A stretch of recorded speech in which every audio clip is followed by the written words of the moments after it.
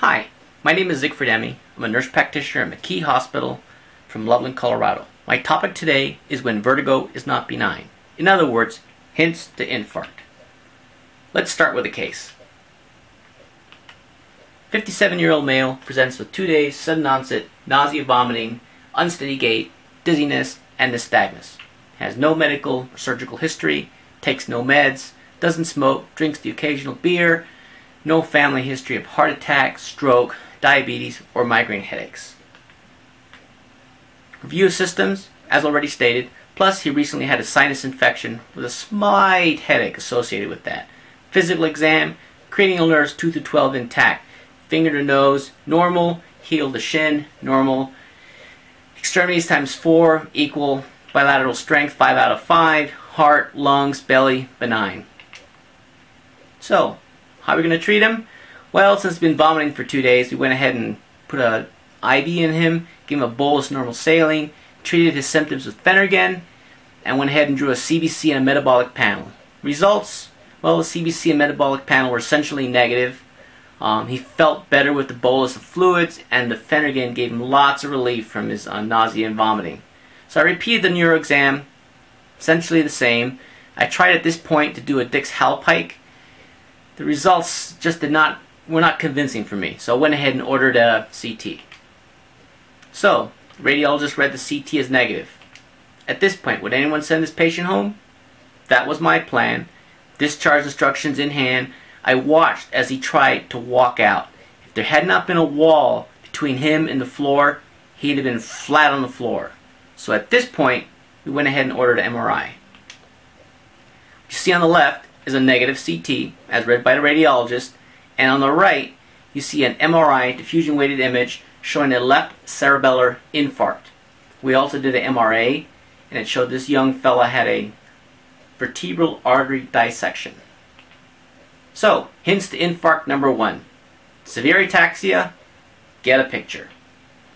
Sometimes you're unable to get these guys to walk for you, so in that case what you can do is sit them up at the side of the bed, put their hands in their lap. If they're unable to stay upright without using their hands, that's considered severe truncal ataxia, and they also need a picture.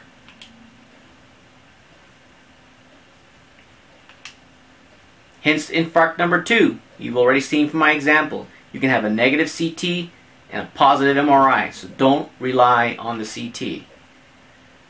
Chalella et al. In 2007 published a paper where they took 356 patients, all with strokes. They MRI'd them first and then CT'd them afterwards.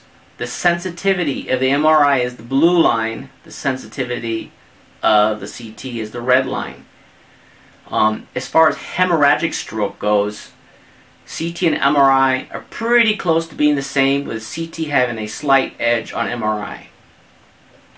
Basically, if they have a stroke in the posterior fossa, you need an MRI. So, what's acute vestibular syndrome? That's exactly how that young fellow presented. Acute onset, nausea, vomiting, unsteady gait, dizziness, nystagmus. Our job as clinicians is to rule between central causes, which can kill him, and peripheral causes, which could be something benign like a migrainous vertigo. So, Kata et al. In 2009 published a paper talking about a 3-step bedside exam that any clinician can do in approximately 1 minute's time. These 3 steps are more sensitive for ischemic stroke in the setting of acute vestibular syndrome than an MRI. Those 3 steps are the head impulse, watching nystagmus, and test of skew. So my daughter here is demonstrating the head impulse test. Basically, you sit across from the patient, you tell them to have their eyes focused on your nose, and you tell them you're going to move their head back and forth. And you move their head back and forth and you look at their eyes. They should remain focused on your nose. Nystagmus. In peripheral causes of acute vestibular syndrome, nystagmus is always in the same direction. In the central causes, the patient looks to the left, nystagmus is to the left. Patient looks to the right, nystagmus is to the right. It changes direction with eccentric gaze. Also, vertical nystagmus is a really bad sign. Test of skew. Sit across from the patient, cover up one of their eyes.